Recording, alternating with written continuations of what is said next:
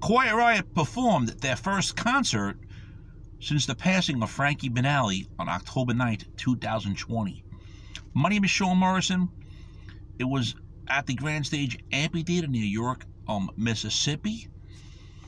There were a couple of clips posted online courtesy of blabbermouth.net.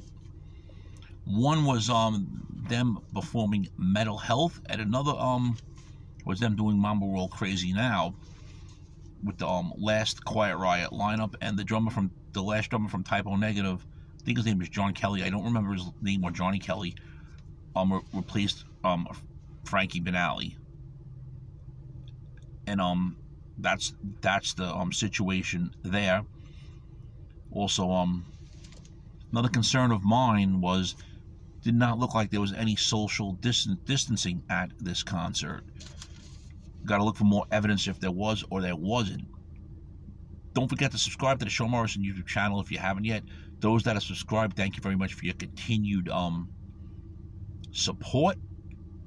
And if you watch the Sean Morrison YouTube channel without subscribing, please press the subscribe button. You'll definitely then know when Sean Morrison YouTube videos do happen. So Quiet Riot's first concert since the passing of Frankie Banali. Was there social distancing? You know, that's important. Social distancing is important, especially in these times. Shame, shame, shame.